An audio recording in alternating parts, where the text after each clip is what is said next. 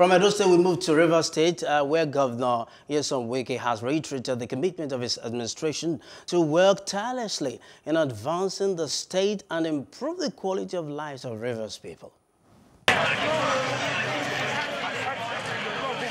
Speaking to journalists during an unscheduled inspection of 4 ongoing flyover projects in Port Harcourt and Obiakwa local government areas of the state, the governor found that operations of illegal parks and other illegal trading activities around the ongoing flyover projects.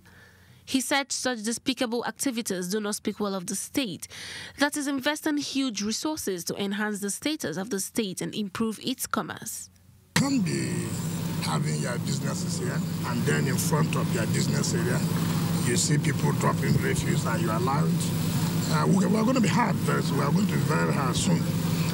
If we see refuse in front of any office or any business area, of course we have to shut down that business area or that office. So we have taken a decision that we are going to barricade all these unnecessary parks that are springing up left, right, and center. And we want to tell them that we have the political will to implement whatever decision we have taken. And those Aramola area, about roadside, they will be the first victim. And thereafter, people will follow and know that the government is very, very serious. Governor Wike explained that his administration will continue to honor the social contract reached with Rivers people since 2015 to provide them with good governance and quality infrastructure. The governor asserted that with commitment and passion, there is nothing any sincere government cannot accomplish in terms of providing basic infrastructure that can bring about the necessary transformation of the life of the people. With commitment and passion, there's nothing that cannot be done in this country.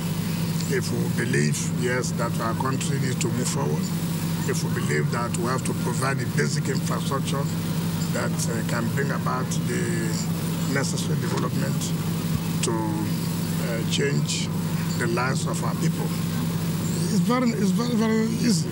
The funds are there. When people ask us where do we get funds, and we laugh. It's a matter of management, being prudent with the little you have. And for us, we owe them that duty to make sure that that mandate they have given to us will not be taken for granted. The flyover projects inspected by the governor included the Rumola, GRA Junction, Orochiri, Wuruko, and Orabali flyovers. Hello, hope you enjoyed the news. Please do subscribe to our YouTube channel and don't forget to hit the notification button so you get notified about fresh news updates.